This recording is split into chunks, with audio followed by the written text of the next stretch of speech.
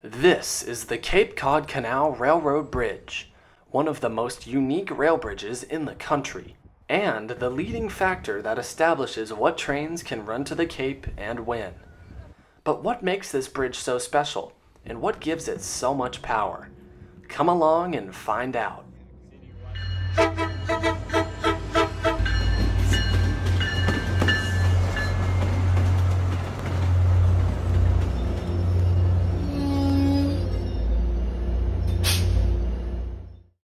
To understand how this bridge works, you must first understand what train line goes over it.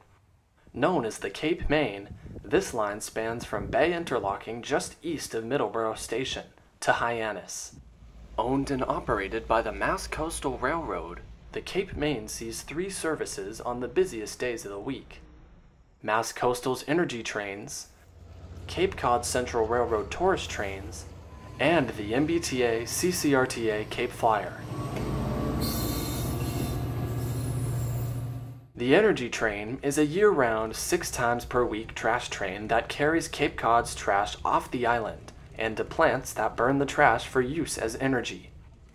The tourist trains run on selected days, primarily during the summer months, from Hyannis to various locations near the Cape Cod Canal.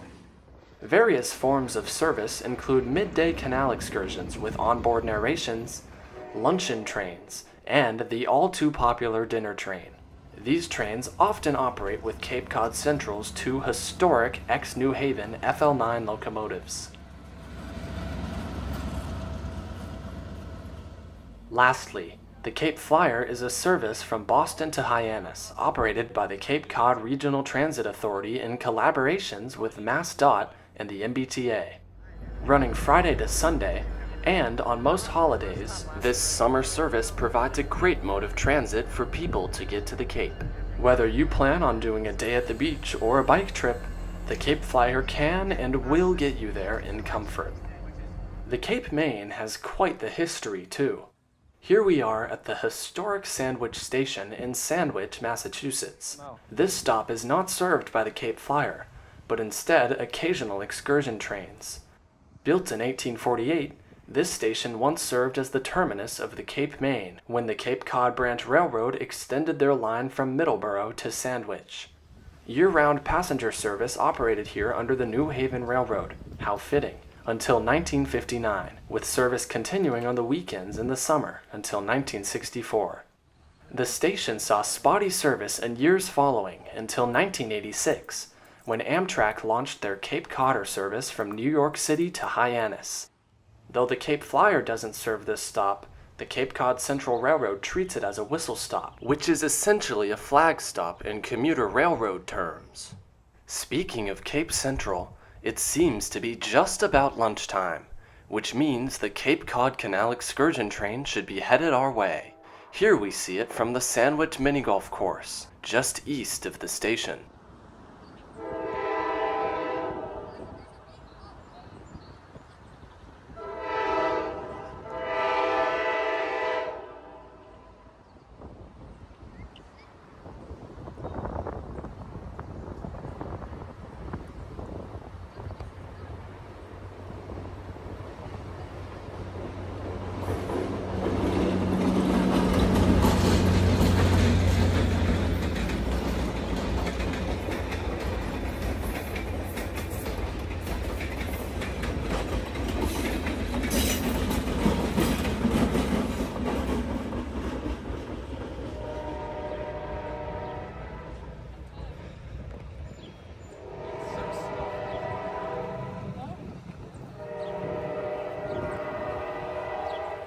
This historic set of equipment will head all the way to the Canal Bridge before turning around and heading back to Hyannis. These 2 FL9s saw service on the New Haven Railroad and beyond from the early 1960s to the late 1990s. The FL9 models are dual-mode locomotives that were specially made to operate in the tunnels of Penn and Grand Central stations. Cape Cod Central purchased these 2 from the Connecticut Department of Transportation. About an hour after passing westbound, the excursion train passes us eastbound on its way back to Hyannis.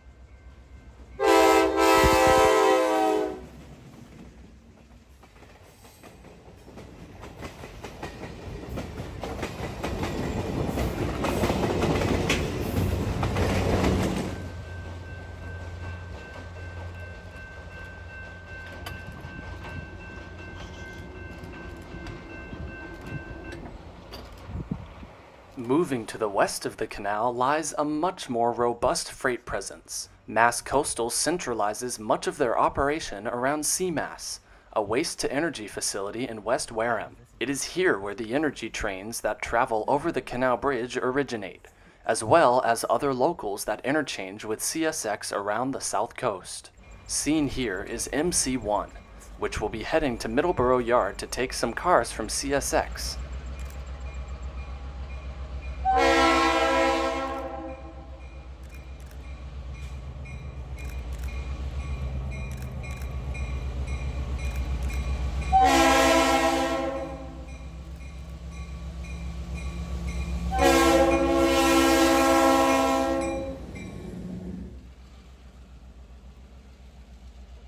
Though this move won't cross the canal, it still serves the Cape. After all, CMAS and its two Cape-based facilities were created to reduce trash truck traffic over the Cape Cod road bridges and bring this industry onto the rails.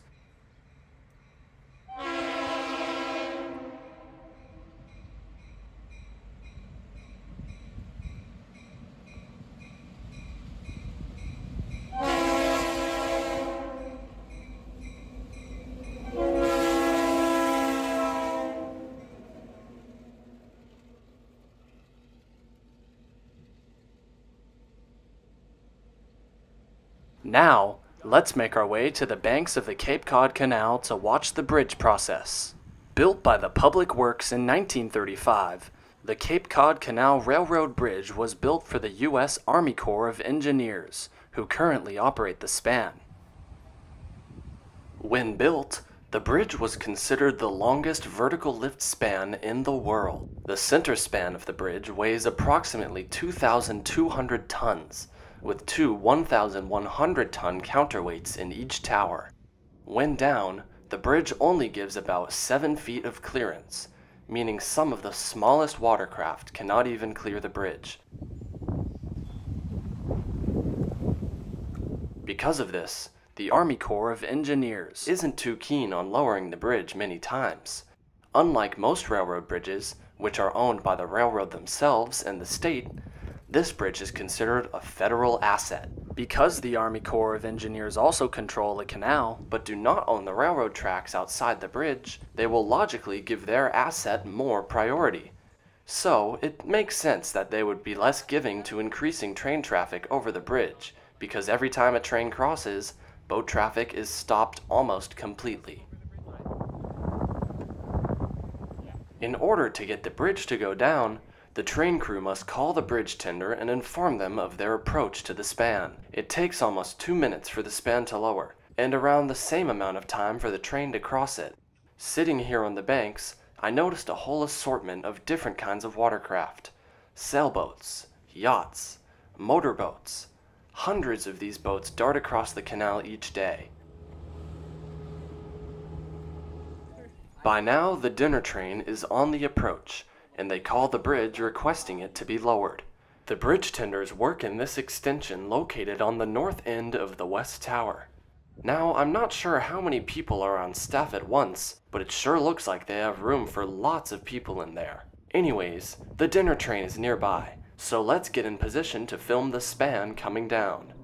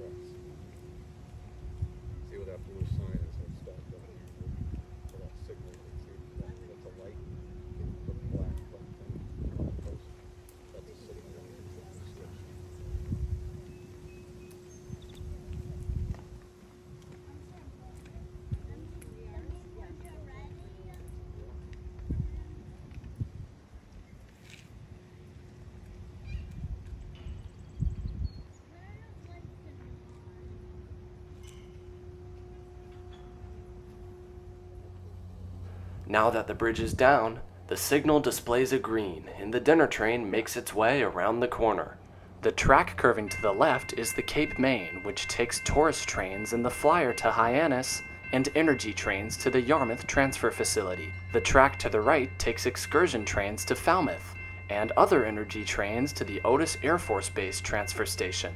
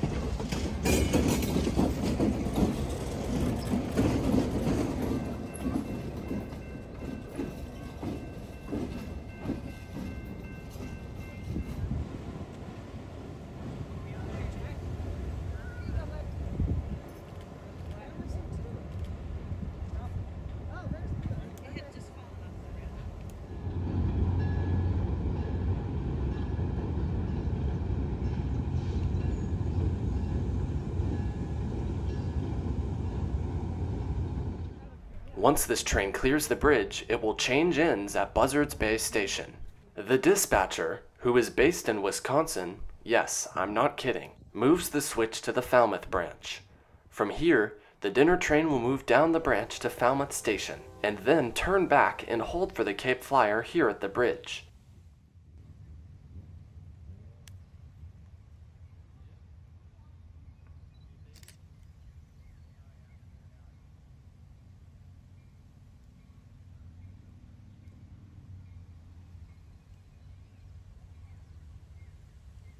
Are you filming?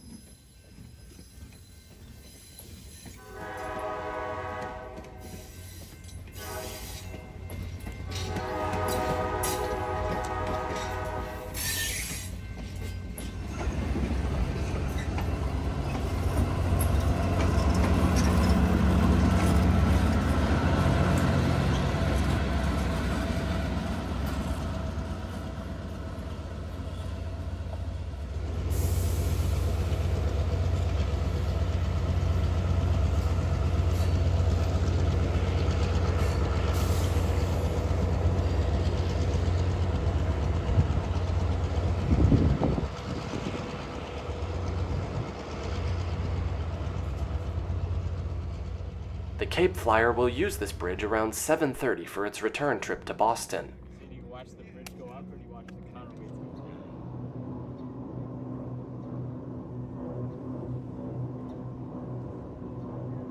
Just down the line at Bourne Station, we see them pull in. Above us is the Bourne Bridge. And just down the road is the Sagamore Bridge. These two structures provide the only road traffic onto the Cape. I'll admit, it's pretty nice getting on a quick train while people above you are stuck in traffic.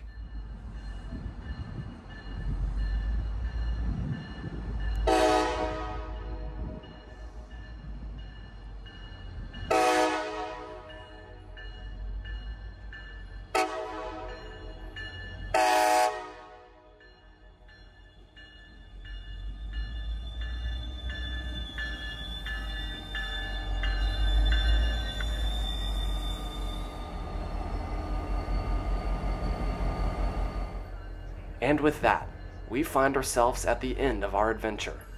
I hope you learned a thing or two more about how railroading works out on the Cape.